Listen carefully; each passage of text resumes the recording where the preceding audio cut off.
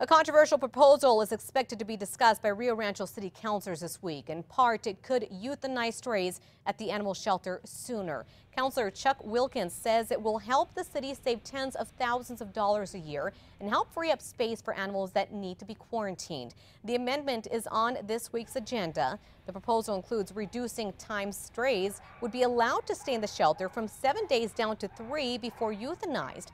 The amendment also includes raising the fees to a flat rate of $100. Right now it costs $89 if the animal is not sterilized or $44 if the animal is.